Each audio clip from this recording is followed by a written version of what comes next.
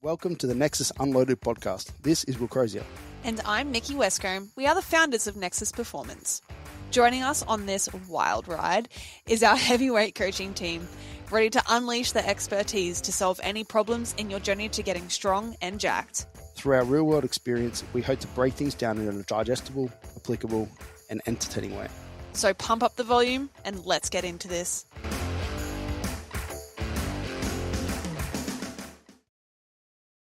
Kick us off, Mikki. Is there anything you want to mention? We have a guest presenter on today. Is it Will? We have a guest in the room. That's what I have to mention today. A fellow Ganbaru coach. So for those of you who are looking for app-based training, you can obviously jump into Ganbaru. Both of us have discount codes but use the Nexus affiliate code, not. So go to our link in bio and go to our affiliate code. Don't go to hers. One day of just one day alternating of the programs. Yeah, exactly. We'll get the probably kickbacks. Get nowhere at anything, but you'll have fun doing it. I reckon she's probably got a lot more people running her programs than ours, though. Just the way that the industry is kind of going and being a little bit more hybrid, I suppose, with athletes, whereas our programs aren't really hybrid programs. Do you hate the hybrid trend? Like, do you see it as a trend? It's a trend at the moment. It's definitely. only but it's a trend. I just think for like it's not a bad trend. When hybrid training came in the industry for me, like the big person that introduced it was Alex Viada. Yeah, and his book on it. Yes, which is a great book. Yeah, everyone should read it. Complete Human Performance. Yeah, it's his company, and to me, like when I read that, it was like inspiring because I was like, he runs a marathon, but he can also deadlift 700 pounds or whatever it was. Yeah. And like all these things. And it was just like, look at this fucking massive dude, like running a marathon. I was like, yeah, this is cool. Easy. And it was really interesting ways of training. Whereas now hybrid training is just a bit of a, just lost a little bit of meaning in it. So I just feel like half the people that call themselves hybrid trainers, just, I don't know, doesn't really, not what I would call it. Yeah. Or hybrid. You can be hybrid as in like just do different things without calling yourself that. Yeah. I find that really hard. You would be the most hybrid person I know. Well, let's actually introduce who this person is. Oh yeah, sorry, I forgot. This is Anna Wish, by the way. Everyone welcome. So you are a gymnast, sprinter, ollie lifter, crossfitter, power lifter. Dabbled in one session of powerlifting. Yeah, I did powerlifting one time. But I don't know, have I ticked how many boxes do we have below the training category for you? You're a coach? I'm a coach. I coach CrossFit, so we should probably throw a CrossFitter in there just because I theoretically do that sometimes. Well, you were doing that before you came here. Yeah. Well, you did the Open. I did. I almost finished the Open this year. So many workouts to complete. Yeah. I literally got bored 2 out of 3. I was like, I actually just don't care anymore. The last one looked which is pretty so brutal. bad, but actually the last one looked like it was the most fun of the bunch, and I still just like couldn't find. Wasn't it like double unders and stuff? No, I did that one. The last one was like thrusters and chest to bar and muscle up and stuff. It was like stuff you'd be good at. Yes, I probably would have done pretty well in the third one if I had bothered to do it. I just couldn't be bothered. But you just said before that you've got a weightlifting comp coming up. Yes. So like you, I'm guessing, are filling the program full of more of that. Yeah. And is this what have you competed in before? Is this what like? CrossFit, weightlifting. I competed in gymnastics when I was a teenager a couple of times, but never very competitively. So this will be like my maybe 4th or 5th weightlifting comp. Yeah. Yeah. And what are your numbers in the last one? I think the last one was 70 and 88, if I remember correctly. And what's the plan for this one? This one is actually just get back on the platform and try to go maybe even 6 for 6. Like this is not a. Are you not going to push it? Comp. No, because this is the first I've been on the platform since I dropped a bar on my head, and I'm still like. Concussed? Still a little bit. I'm still concussed, guys. It's been 11 months. No, maybe it was probably January that I was no longer having concussions. It took a really long time. So my brain's just having a hard time getting around the like, above those numbers where it's getting close to the like the barbell brain bonk, like Yeah. you know, that kind of that moment. PTSD. Yeah. So, and you know what it's like. There's just like that fear thing when you come back from an injury, and it takes a while to get past that.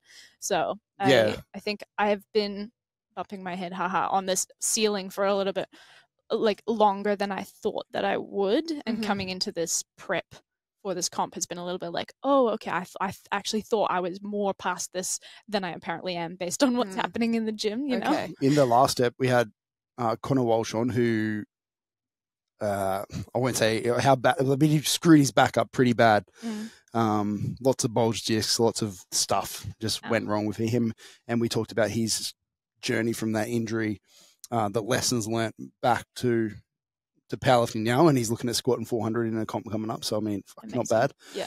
That number that you did that injury on before, is that a number now that you've like conquered and passed? Not yet. So like it's at the comp is going to be when you try and get somewhat near that. Yeah, like in theory, if I go for like a heavy snatch on that day, then that would be when I'd be starting to like hit close to that number again. Yeah.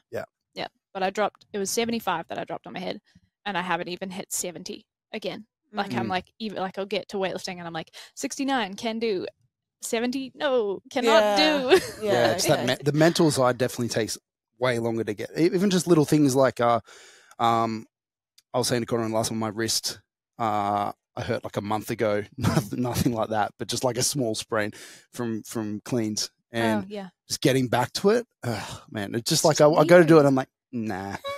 So you so throw it I away. can't even In saying imagine that though, he was next level. being very dainty with it for like ages. Like he wasn't able to do like a lot of movements because of the discomfort. I don't even know what you did to it, but sprained this, whatever that is. That stuff. Somewhere in the part. Which actually does a lot because you hold things. It gets loaded. It's really annoying all the time. But the mental side, I can't even imagine, like, because most people when they do powerlift's a little bit different because the bar's not moving. Like, you don't have to have the thing land on you. Whereas when you do a clean or when you do a snatch, obviously in a clean, he's actually landing on you. And in the snatch, it's still like you have to catch it there. And I know I had a lot of trouble with that because it's just so fucking weird. It's just like, why is this bar like literally, like in powerlifting, my job in the setup is to get it to not move. Yeah. Like it should be a part of my body because like if I push into the floor, I want it to be like a leg press, whereas the force is like 1-for-1 going in the ground as it is going into the bar. Whereas in that, like, it's just, I don't know, it's just so weird. It's just having this thing float and then have to maneuver around it is very weird. But you've done well of jumping into all the little things and having to go and being good at all of them, unlike me, which is just good at the one thing. Good enough. We'll say good enough. Well, that's what we wanted to kind of chat about today because like this kind of stemmed a little bit from a conversation that I remember you having with Akadi, who is your coach as well, I believe, at the moment. Yes. Where he was saying to Will, like, you know, just have fun with your training and just focus on like enjoying all that sort of stuff. And like, Will it wasn't so much from that. It's like so I've been dealing with a knee issue for a long time, and this knee was just pissing me off. And long story short, it's just like it just made training not fun because it's like, yay, I had a good squat session, but it ruined like my next squat session. So I was like, fuck, it's just not worth it, and kind of just really, really frustrating way of training. And then so when I said to Brent, I'm like, I just want to have fun with training. And then when I started, I'm like, fuck fun. This is like not me. I'm like, I want to be really good. And I mean, being good and fun are kind of the same. Like, I mean, I'm not saying that it's not fun. The same thing. For me, it's the same thing. Like being really good at something and that grinding out the weeks when like things aren't going well and like just nudging past that and then hopefully getting to a competition and hopefully winning or whatever is of that is fun. This conversation that you and I had privately, you said to me, he's like, winning is fun. Competing is fun. Being the best is fun. And that's like the competitive mindset for you. Definitely. Right? Being in a prep is often not fun. But then it's worth it because I get to go to the competition and win, and then that makes it well and truly when worth you're it. When you're living in it like day to day, sometimes like you love it, and then there's other times you are like, fuck, this is really tough and this is hard. But you're not ever in a point where you're like, fuck, I do not want to do this anymore. This is shit. I'm bored. Like you'll have moments from time to time where you're like, oh fuck, today's going to be really heavy and this is going to be hard and that sort of thing. But when it all comes together for you on comp day, like there's an analogy that I use sorry, Bowers is just getting a little bit more into this wrapper here. There's an analogy I use for Will. I'm like, Will throughout the year is a moth, right? He just kind of flutters around and he does his thing. On comp day, he turns into like this butterfly and he just comes out and he's all vibrant and there's all these different colors and different shades to him because he just can't sit still. Yeah. But throughout the rest of the year, he's just a quiet little dude that just kind of keeps to himself and plods along and ticks the boxes and just does his thing. So this raises a lot of questions about you. For me, you're really into moths. No, but like it's just seeing him on comp day come out of his shell and like just how much he loves that. You know what I mean? So he becomes like an extra level of himself. He's incredibly extroverted that people are just like, they actually enjoy just watching Will on comp day because he's like, they know how quiet he is throughout the rest of the day and the week or whatever. But on comp day, he's like, and just like Keita comes up to me and she's like, Will's just so funny. He doesn't shut up. Like he's just so chipper and just like buzzes around and talks to everyone. Then he's like, oh yeah, okay, I need to go squat this bar now. And I'm like, and he's just kind of like, yeah, but it's like I know at that point all of the work that I put in, that's my chance to show it, and I enjoy showing it. Like, hey, I've done all this work. Here it is. Check me out. Yeah, I don't know. It's check it. And did it. But you peacocking. You and not quite.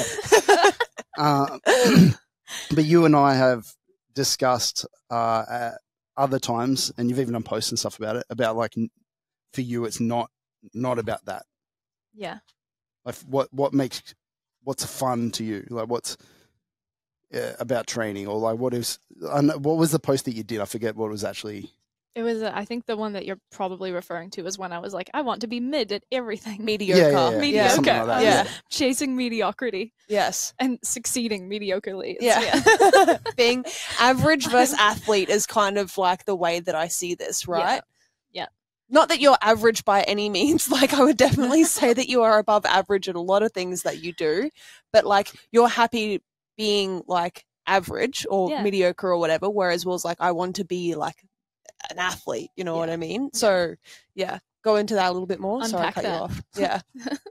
What is this psychology? Will's like, what's wrong with you? I think there's a couple of pieces to it.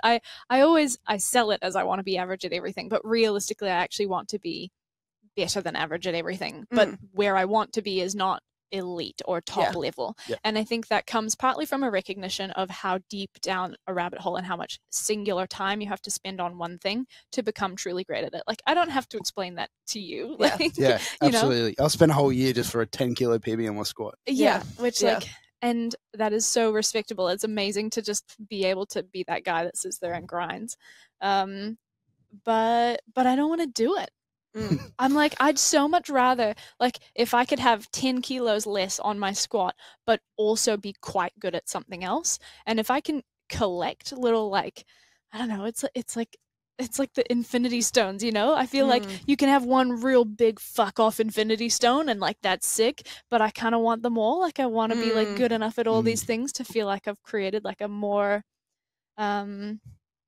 I don't know, like robust. Robust. It's like something about how I feel when I feel quite like rounded. I'm like, I feel more resilient. My body feels good. I feel like I can I've got the option to jump into anything that I want to, and I know that I've got a level of capability where if I start pushing myself down one rabbit hole, which I've done with my training before, like there was a time that I really did try to kind of like send it with weightlifting. And every time I've gone closer down one rabbit hole, I've ended up in a position where my body's just a bit like achy and creaky and old. Oh, absolutely. You know? That's part of it. That's your knee. If that's all powerlifters in prep. Yeah. Like on my shoulders, elbows, yeah, biceps, knees hurt. Yeah. Whatever. It's part of it. Yeah. But you do accept that, and you also know that it's not long term and it's not permanent. And for you personally, I think it's part in my mind that's part of the grind. That's part of like you. Well, it's part of it. Yeah. It comes with the territory. We're always talking about like health and performance in most people are very side by side. As in, like, if somebody gets stronger and bigger, they typically get healthier. Then at a certain point up that performance spectrum, they absolutely go apart from each other, and that's prep. That's specificity and all that sort of stuff. Yeah, and all those little niggles and stuff that you're talking about where you just like shit hurts and that's if you want to be good at literally anything, I'm sure you know elite gymnasts, you know weightlifters, runners, marathon tennis runners, players, oh everyone, fucking any sport at the top level, like they're all fucked up. And you need, but the thing is I think you need people like that to push the boundaries, right? Like no one probably ever thought that doing a sub 100 meter, like a sub 10 100 meter sprint was ever really possible. Yes. You know what I mean? You need those elite specialists out there that are just pushing freak of nature numbers to show what the human body is actually capable of doing, right? Totally, and that shit's exciting. That's the sort of stuff that you see on the TVs and, you know, that make high-level athletes and sports and all that sort of stuff, like, that everyone tunes into. It's the same thing with, like, music and stuff like that as well, right? Like, you need people out there pushing boundaries, challenging things, just doing different shit. And that's, like, where you want to live, you know what I mean? Like, you want to live in that, like, I want to push extremes and I want to do shit that I think my body is... like that, I don't know whether or not it's capable, but I want to fucking test it. You know what I mean? It's scary, and that's fun. Yeah, you like living in that. That's exciting for you. Yeah, I was actually speaking to a sports psychologist about it when I went through that. Okay, let's change directions a little bit and do some weightlifting and stuff because I couldn't squat. And I said to her, I'm like, I know myself, and I have to be very careful that weightlifting doesn't become like an obsession. Yeah, like I want to fucking win this now. Like I know that like my brain can just at a snap of a finger just end up going down that, and then all of a sudden I'll end up just hating that too, or like hating that training, and because and my goal was always to come back to powerlifting with it, but I know that my brain just can go there really easily and then just end up in a really bad place with it. What you've done, I think, and you saw it with the powerlifting. I don't think that video's even out yet. On YouTube. I've seen a little bit on Instagram and stuff like that. Yeah, there was one video I don't think the full video's out. I don't think anything long form. Yeah. But what your style of training now and kind of mixing it up in different directions has done has allowed you to build like a really big base. And I'm sure that if you went into powerlifting and said, okay, I'm going to spend 6 to 12 months just going hard on powerlifting or going hard on weightlifting and that, you could easily be within the top, you know, whatever, 10-15% of people in those competitions. Yeah. And I think that's kind of like, that's where the name Infinite came from for the program that has just gone out to Gambaroo, because the whole thing is like, I want there to be infinite possibilities for myself. I want the biggest base. And that way, like, and that's the thing, right? The bigger base of the pyramid allows you to build taller. So you can change direction. You have a big enough base to be able to go and do that thing. And I've always wanted that optionality. And so I like the fact that I can be like, cool, it's weightlifting season. Let's fuck around and find out. Let's see if I can get that 70, maybe even get that 75 again and not drop it on myself, you know, like, or push past those things. But I also want to be able to change direction and be like, you know what's next? Sprinting. Like, I'm going to compete in that. Yeah. And I think I'll race you again. Yeah, let's go. I'm faster now. I bet you are. You've had some more skills training. Yeah. Jack Edwards gave me one. Oh, yeah. We're moving. Yeah. She got speed. The thing is, like, if we bring both of these worlds and both these mindsets into training for other people, they're both very useful mindsets to switch between. Yeah. As in, like, if you're in a comp prep for whatever, and you're hitting a lot of, if it's powerlifting, SBD, and smashing that, like, you really need to be hyper focused on that, and all the other work in the program is, I'm not going to say it's not important. Nobody should be sandbagging their accessories or whatever, but it's like, it's less important. Like, it's really not going to make a huge difference to the outcome, most likely, but you might get beat up and everything a little bit more long term. It's not going to be good for you. And then during an off season, it could be more like your training, like a powerlifter's off season could be more like your training, where you're trying to develop the base and you're trying to develop lots of different skills in lots of different ways. And it would be really beneficial in my mind to longevity and just like avoiding overuse injuries and those sort of things that powerlifting and weightlifting often end up developing, because training is the sport and it's very easy to just do the same thing year round. Yeah. So I think they both what our training will look like, but also both the mentals could be applied to anybody, and just learn when to switch between those people and know when to switch between them, and to get the best results out of your training. Yeah, 100%. Like, you make a real superhuman if you can do both, right? If you can flip the switch and go into comp mode like you do easily, but still be able to, happily work hard across the spectrum. Because it is like, what I do is just GPP, right? Like, at the end of the day, it's just base building stuff, which you need in any sport. It's just knowing when to dial up and dial down the different pieces so that you can and also nail that like specificity or not.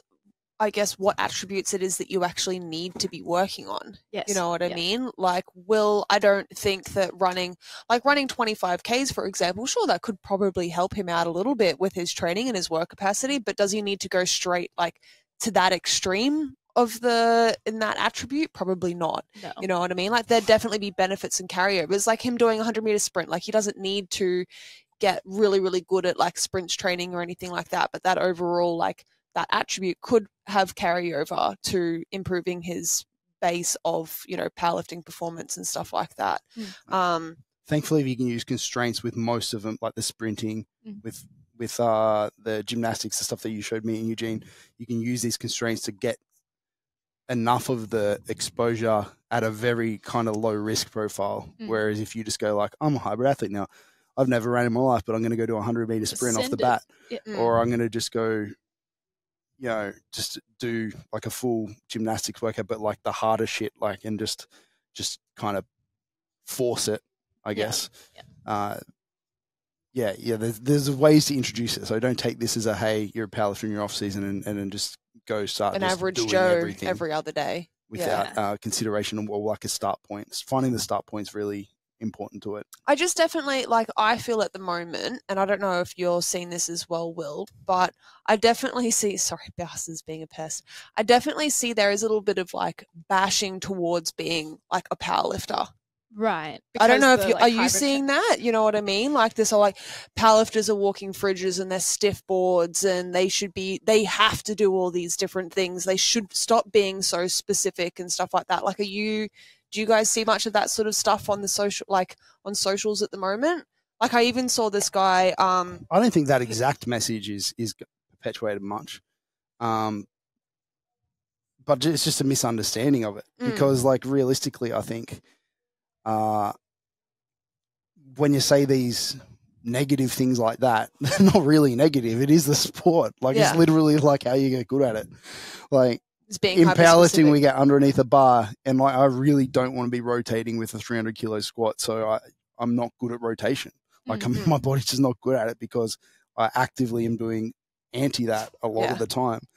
And so, powerlifting does create stiff people, and it does create fridges and like whatever you want to call it in some negative way. But it's not, to me, it's not a negative thing. It's called being good at the thing.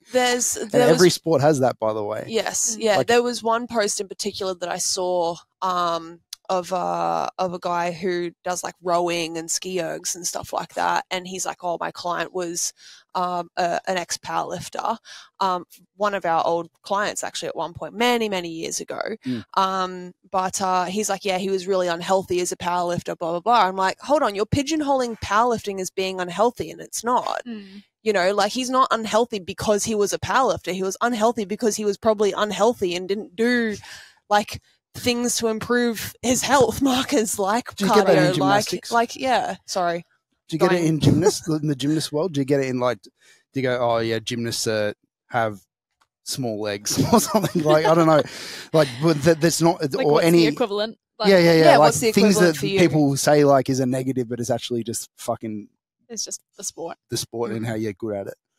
I mean, I think I can't think of an exact gymnastics example, because there is quite a lot of inherent variability in movement in gymnastics. So like, that in some ways that's protective, but a lot of high level gymnasts are injured because they're still doing a high volume of similar movements at the end of the day, right? Yeah. And like, yeah, you have to do the thing they get good at. Yeah. And whatever the sporting outcome is long term, like for your example, stiffness is a thing that you need to do. Full body stiffness, not rotating, not bending, not like, you know, those are qualities that get trained in anytime you get to a high level in a sport. So, like, I don't know that we should say, like, oh, powerlifters are shit or powerlifters can't do this, whatever. But it's like, if you push your training really far in any singular direction, that is an outcome that will happen. As you said, it is reversible. Yeah. But maybe what is happening and maybe what is getting some pushback is people spending their entire lives training like that without going back to the base building stuff. Yes. And doing some of the, you know, we can call it cross training, or like you can call it whatever you want, but it's just not doing only the same 3 movements ever for the rest of your life kind of stuff. Yeah. And I think, like, looking back on when CrossFit really started blowing up in the industry, for example, there was a phase where, like, a lot of CrossFit boxers were getting bashed because, like, technique wasn't being addressed. Like, do you remember? I mean, this was probably like... It was before I was in CrossFit, but I know what you mean. Yeah, like 10, 15 years ago, there was a phase where, like, everyone was bashing all these CrossFit boxes that were opening up. Still now, people have that. People have that attitude still because they don't realize that CrossFit is very different now to what it was in the boom phase. Yeah. When because how many CrossFit boxes are there now? Like, fuck all compared to when it was, like, huge. Yeah. Yeah, I don't know the numbers on that, but I know that it's way changed less. substantially. The whole field is quite different. From what I've seen, a lot of the... Because I think even having the name CrossFit, there was a fee associated to it, wasn't there? Yeah, They've just raised the fee this year, beginning of this year. Yeah, crazy. Yeah, that's why people call it XFit and stuff. Yeah. But... They're so sneaky. Functional. But it...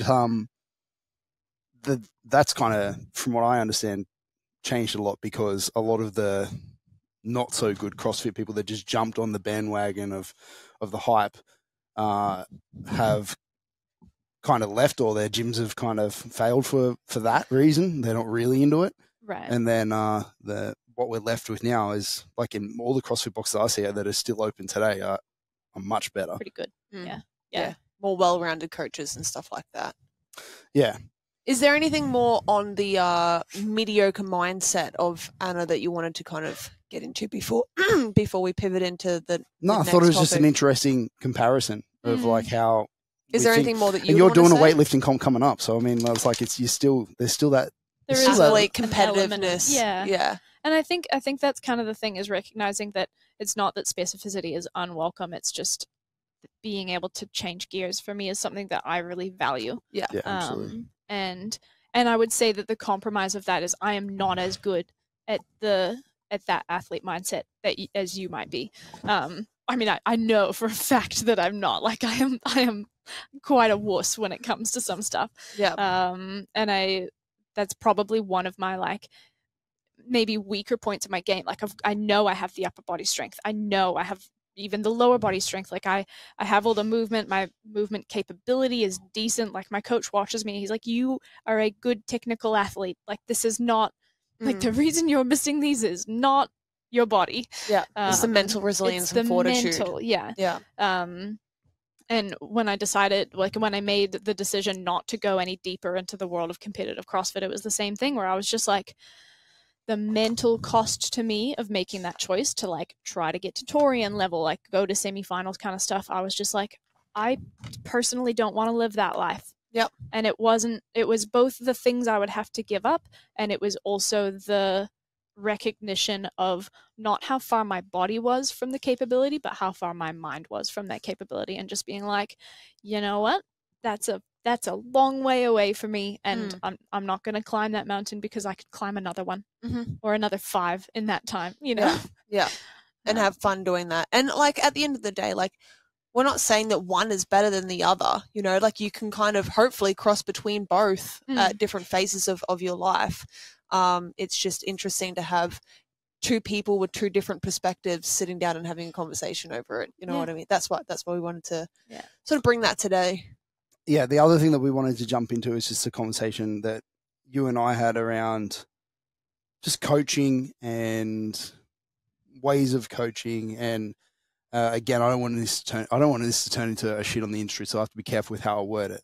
But it's just that these days with AI, with technology, with everything going the way it is, it's much more common for, and we're a part of it too, for like a program only type service, like an app or whatever it is, a PDF or whatever, something that you're just going to get where it's just a program and just maybe a little bit of information, and there's not really coaching involved. There's much less communication involved. And we talked about that and about how we coach and about how important communication was to you and how it was to me. And we're absolutely got an absolute pest dog in here.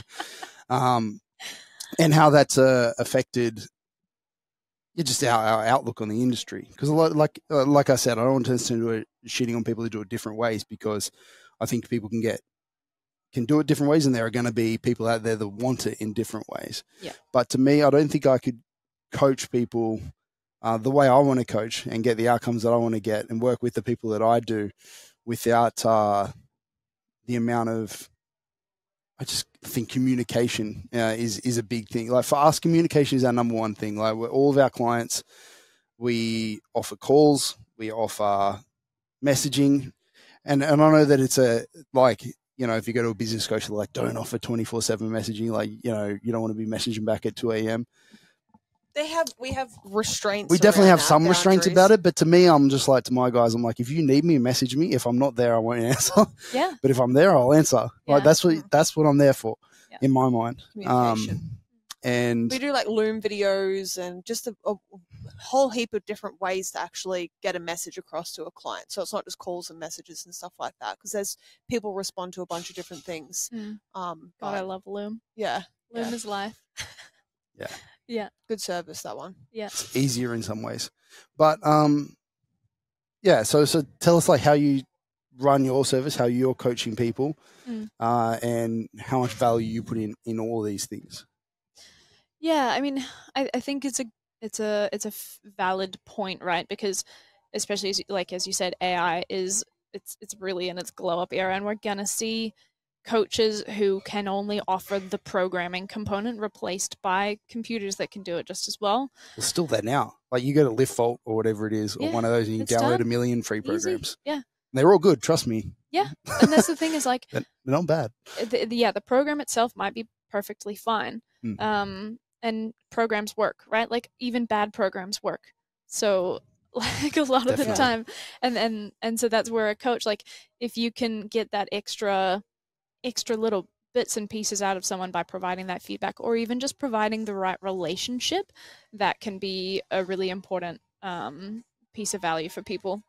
So mine is probably very similar to yours, how I run mine, but like they get a weekly full-size check-in with a Loom video. I'm looking at any of the technique videos that they've sent in. I have 2 tiers, like I have a slightly more expensive one and a slightly cheaper one, and the only difference is the cheaper one, I have a cap on how many videos they can send me. So I'm like, if you want lots of hand holding, if you want me to watch your bicep curls, yeah, babes, that's fine. Send them through, but you're going to pay me more because it's going to take me more time to spend watching you do your curls. Yeah. Whereas if I'm watching, you and you've stitched together 6 bar muscle ups into one clip, and that's one of your 12 videos, great, sweet, sold, done. Yeah. And what about calls? How are they important to you?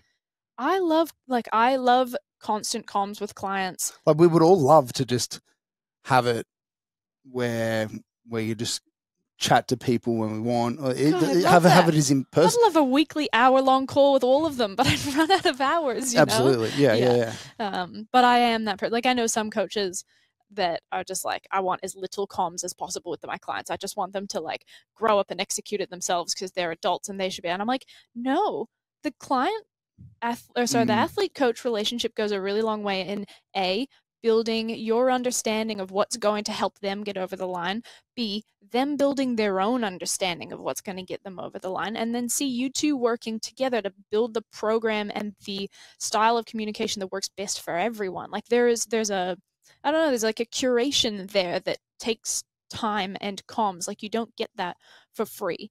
And I don't know, like that's the best part of coaching, is having that relationship with someone and knowing that you're kind of like positively influencing each other in the right direction that's going to help them with their long-term goals. Yeah, that whole, lifters should just, learn to be better. Yeah. I can definitely see that, because if you just completely baby somebody and be yeah. like, oh no, I'm always here, and they're messaging you going like, oh, what weight should I do next? Like I just did this. Like there becomes a level where it's just like you're not actually helping at that point. You're teaching them to not think. Yeah. And at some point you're gonna have to think for yourself, because I hope you leave one day, kind of. You know what I mean? Because there's gonna be moments. If you're planning to compete, there's going to be moments on the day where you're going to need to like make decisions, and you're going to need to understand the process and understand how to come to those conclusions. But there is another end of it where I just don't think that's true. Whereas like lifters need to develop into this fully autonomous person, because I know I'm not like that, and I coach a lot of elite level lifters. Yeah, that are far from that. Yeah. Some of them are worse than the beginner, like less autonomous than them. Yeah. Right? Like just, I don't think it's even a level thing, like a where they're at or how strong they're at or anything like that. I think it's just a personality thing. Yeah. And some people need a shoulder to cry on, and some people, I'll literally get some of my clients, I'll get a message from every 3 weeks, even though they pay to talk every week and do the things. And I'll be like, fuck, have I fucked up? Like, does this person hate me? Or have I said something wrong? Or am I not good? And then I'll eventually get a hold of them, and then they'll be like, oh, no, everything's great. It's gone really good. So I just haven't had to message you. And I was like, like, please don't do that. Like, do more. Yeah. Like, to me. Got a couple of those. Yeah. But. Which is like, I'm like, I kind of get that as well. If you're that happy to be looking after yourself, that is sweet. As long as I know that that's where your headspace is. Just like, make sure you tell me, we good. Send me that thumbs up emoji. Like just like, it's okay if we don't have to check in every week. But I'm like, I'm the opposite end of the spectrum. I'm the person who wants hand holding. I'm like, and I would never message a coach and be like, should I put the weight up on the next set? But I will tell them like, hey, there was this stressor today that may have impacted my lifting. I don't know. I'm maybe over communicative, but I'd rather be over communicative than under communicative, because I like that from my clients as well. You're terrible at communicating with your coaches. Yeah, absolutely. I don't know if you've gone into that, but you are absolutely terrible at communicating with your coaches. Like, I remember when Matt was doing your programming and stuff like that, I would have to like, it's like he'd send me a message like, hey, how's Will going? Like, I haven't heard from him in like a month. And I'm like, yeah. That's not true, a month. Yeah, but you talk to him on Instagram through just random stuff, but it's not like programming or like training or any videos or anything like that. So anyone who's coached Will knows that like if you don't hear from him, things are either like absolutely terrible or things are going really, really well. Absolutely. Basically. Yeah, we can for me it's like I really should be bringing certain problems to their attention and getting bouncing ideas from them, but after so long in the game, sometimes I'm just like, this isn't a problem that you can solve. Right. And I'm just like, I'm just going to deal with this, even though I shouldn't be like that. But it's just like just how the brain works, and I'll bring it to other people. Yeah. So like the psychologist or to the nutritionist or to the whatever, and deal with it and not get the full spectrum, not get everybody on the same page. That's my problem with that. Some of the best coaches make the worst athletes, like clients, I should say. Some of the best coaches make the worst clients. Yes. That makes sense. Because they think so much about everyone else and what everyone else is doing. They don't think about like, oh yeah, I need to like give my coach the same level of feedback and whatever. So But, what how much of your roster is like coaches?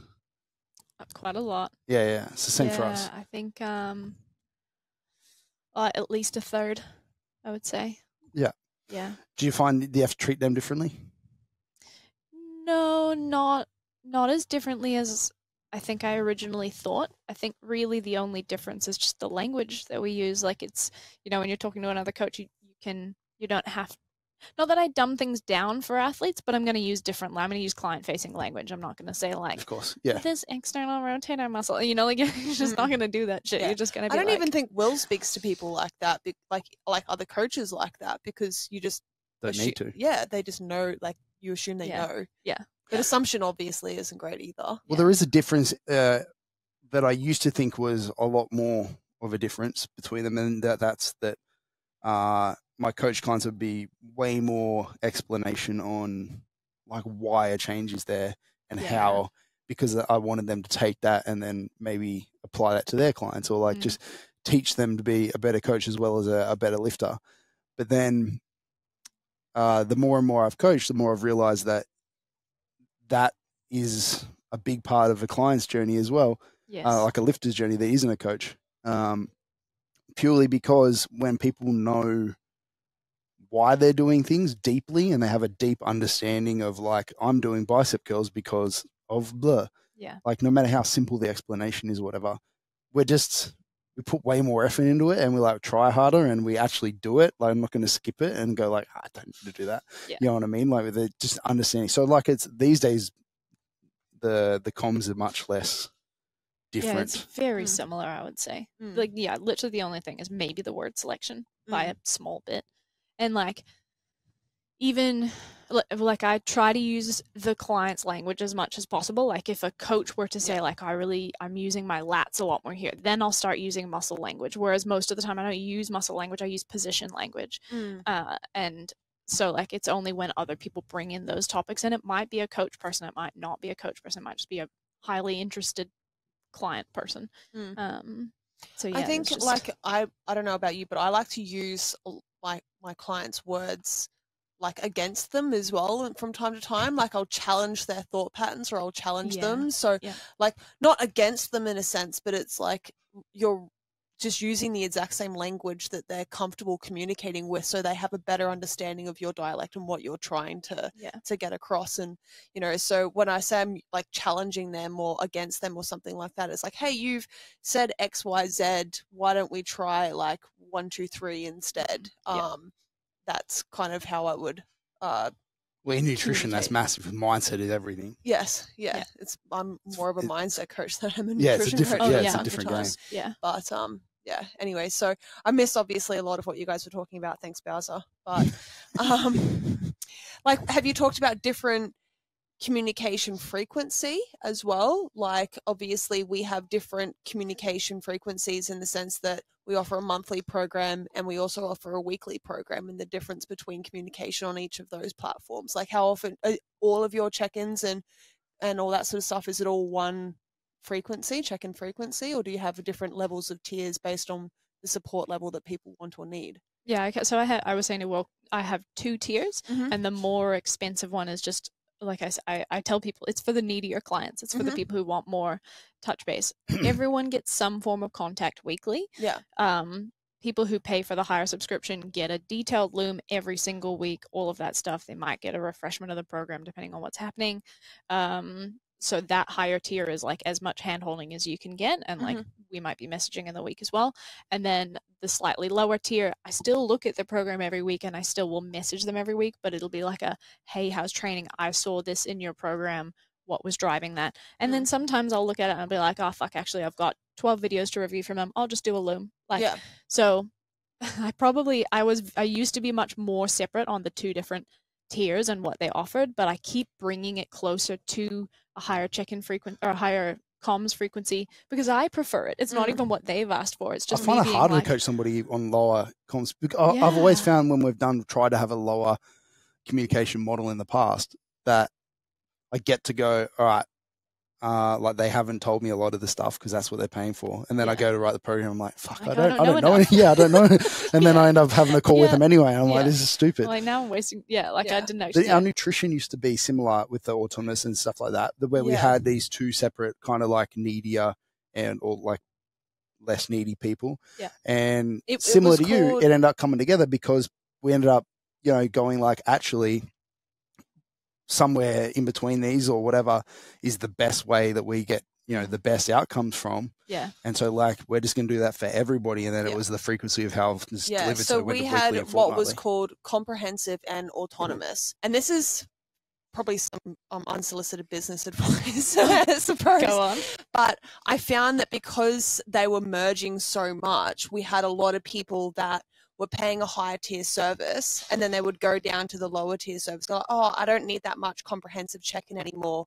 I want to go down to the other one, but I was still providing the same level of support as what the higher tier service was. So we had comprehensive and autonomous. Comprehensive, you had like your meal plans, a lot more education support for people that were either new to nutrition and didn't really understand things, and then the autonomous was for, you know, athletes that just needed support and accountability and stuff like that. But we often found that the people that were in the autonomous, they're like, no, I don't need as much education anymore. I'm good. Like, you know, I'm happy just to pay, you know, this price point. That's more what I can afford, blah, blah, blah. But we would still provide all the extras and stuff like that. So it just became really, really muddled. Yeah. And I was like, I would rather offer the comprehensive service, but have the difference between the frequency of check-in. So like if someone, like some of my athletes that are like, I don't need to talk to you every single week. Like I'm pretty chill. Like I get what I need to do. And I just need you to like, give me a kick in the ass, call me out on my shit, whatever. And like doing that fortnightly with the data that we had required from them was, like, that's enough. That was enough. And then the other people that were like, look, I want more contact time. I want more support. I want more education. I want more accountability. Okay, well, then they would have the weekly check-in. Yeah. But for both of those services, we have monthly calls. Yeah. So regardless of what tier you're on, you're going to have a phone call with us once a month.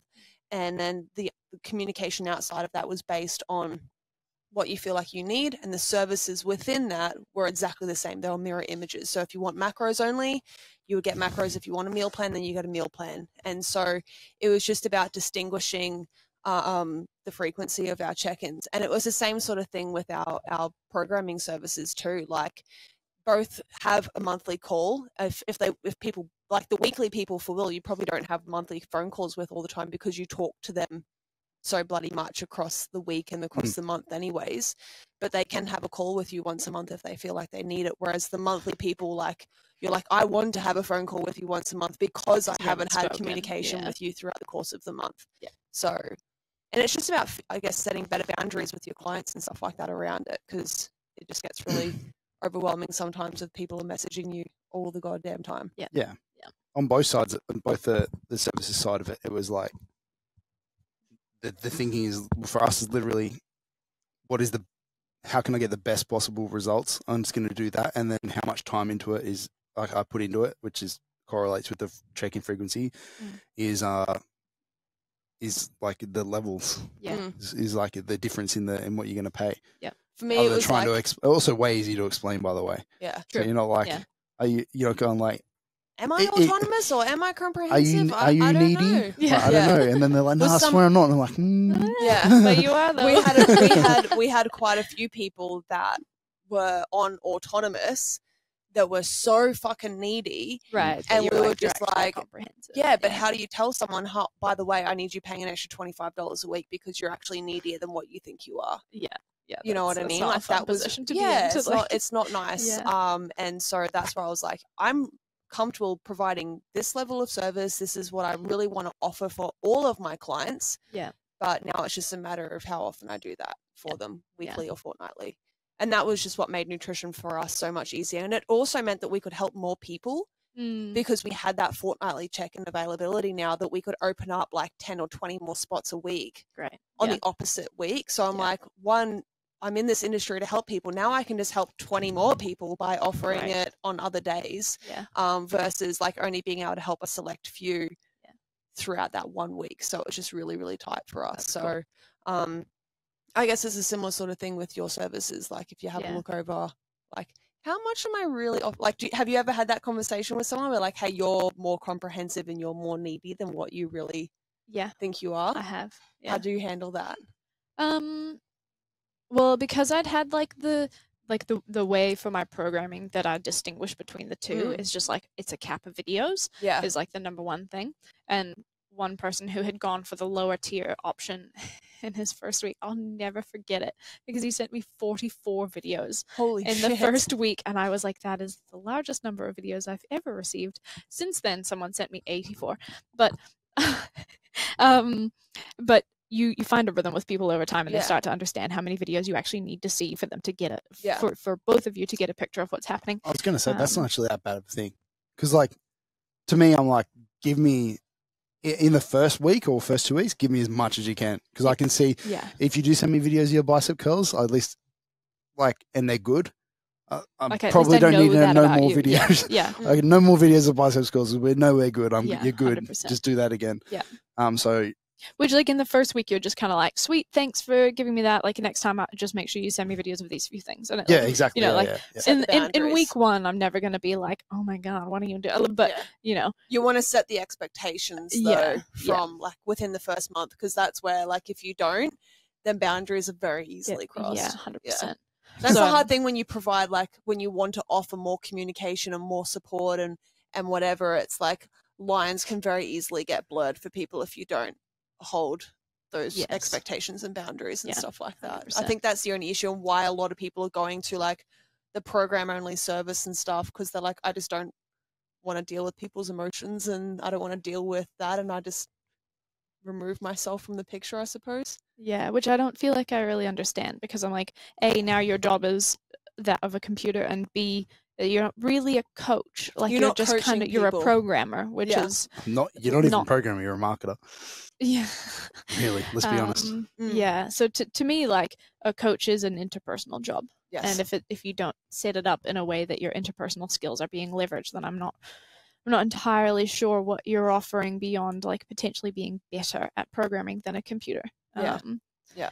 But I probably also think that because I like the coaching part of the job, you know, like, maybe someone else can prove me wrong. I think, I mean, I guess when you go into that, it's like, how are you able to write better programs if you don't understand what's going on in that person's life? Yes. Like, how are you able to write a really good program for that person if you're not treating the human element? Yeah. You know what I mean? Yeah. Like, and I think the blanket response to that is like, well, they should figure out how to auto-regulate. And I'm like, yeah, they should, because we coach them how to do that over the course of time. Yeah. Like, but you know, it's a collaborative effort. Exactly. But they're also human beings with lives where unexpected stress occurs at any point, and you need to be able to help navigate people through that sort of stuff. Yeah. So within your scope. Much easier said than done to auto-regulate stuff too.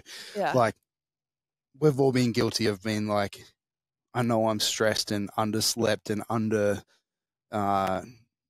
eating and all that stuff, but I want to do more than last week. Yeah. So, you know, I'm the worst for it. Like, I go in and I'm like, I feel like trash, but I'm a big dog, and I'm not a big dog. I'll just try harder. Like, I'll just do more.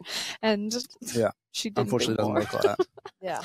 Yeah. And also just to round this conversation off on there, I'm not saying that there's more the other side of it's bad either, because like Mikki said right at the start, we both have programs on Gambaru. Yeah, totally. And I think Gambaru is actually a really good place for that style of thing, because you have lots of different options from both of us and lots of other coaches in there to expose you. In there now, so that's really cool. Yeah, some endurance stuff. Yeah, it's exposed to like so many different styles of training. So if somebody who's new-ish, maybe they've got past the rank beginner stage, but like they've come into the gym now, they're like, I'm not sure what I want to do, whether I want to be a powerlifter or a weightlifter or a bodybuilder or a gymnast or a runner or like whatever, a kind of I want to focus on something, but I have no idea. Bam, perfect product to trial that shit out. Yes. And then go, okay, like I've decided I want to do running, so I'm going to go and hire Alec, or I'm going to, to actually coach me. Yeah. So to me, they're kind of gateway products to get referrals to more specialists in whatever it is that you want to do. Yeah. Yeah. And even honestly though, like even in Gambaru, like the people that I feel most excited about coaching are the people who will like ask for video feedback. Absolutely. In the Facebook group, I'm like, oh fuck yeah, let's go! Like, we've got you're invested. A few of our guys, because that's just what we naturally part of, like part of the gym service here that we had. So we've been telling all of our guys, like, chuck your videos in there. So I feel like we've seen more like Nexus athletes uploading some videos in there than like, because I don't know the population of that now, but I recall when we were first talking to him, there was like over 15,000 people in that app. There's probably considerably more now with a lot of his partners and stuff like that. So to have that many people, like, you want to make sure that, you know, unfortunately not a lot of them are actually utilizing that lifting forum platform, but you want to make sure that they're in there, that you're building those relationships, because there's people watch without you realizing that they're watching as well. So good opportunities to create referrals to your services or create relationships at the end of the day, trust, buy-in, all that sort of stuff. Anyways, is there anything else you wanted to go over? No. There's a bit of a very different conversation to what you usually have on these, talking about gymnastics and weightlifting and training more.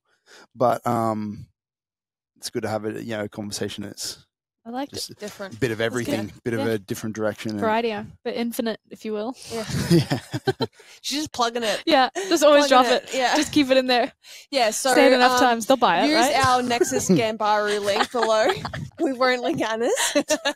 Fuck her affiliate code. Yeah, use our affiliate code and then go on your programs. Yeah, exactly. We don't care.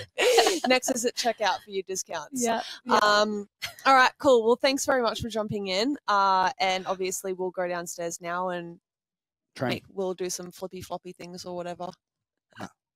Make him do a forward roll. Yeah. Can you roll? Or do you is it like a square? Do you fall from one edge to the other? Well, it's like a wombat poo. Like mostly square, but a little bit a little round. We'll see. I can roll. Easy. All right, we'll see. Just the first half of the roll. Yeah, right. Thank you for listening to the Nexus Unloaded podcast. Be sure to jump on our website to find details on everything mentioned in the podcast today, plus information on our coaching, mentoring, and gyms based in the Gold Coast and Townsville. Make sure you follow us on our Instagram for any updates on what we are currently doing, and we'll see you all in the next episode.